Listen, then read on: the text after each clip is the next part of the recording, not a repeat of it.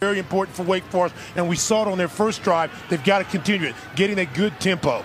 No pressure all the time in the world for Hartman, and it's going to be a long day for the Tigers secondary. Here comes a flag as well. Dortch the catch, and then he took a late shot by Finner, and this will tack on 15 more. One thing that Towson wanted to do was stack the box. Taking a guy out of the box gives him room to throw or pass. Fade pattern looking for Dortch, and he makes a one-handed grab. Touchdown! Oh, are these receivers putting on a show?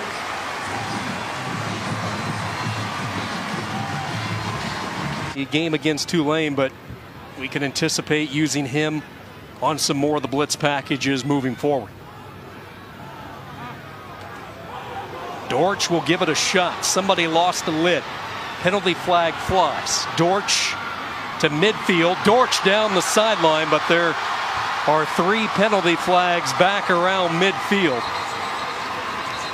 Dortch takes it to the house, but let's wait and see what the penalties are all about. I know a thing or two about getting after the quarterback. Punting from the end zone is Toomey. Line drive, returnable kick. Dortch surveys at the 40. Up past midfield. Dortch to the 35. Beats the punter. Cuts at the 20. Dortch looking for number 2. The magician has done it again. Touchdown, Wake.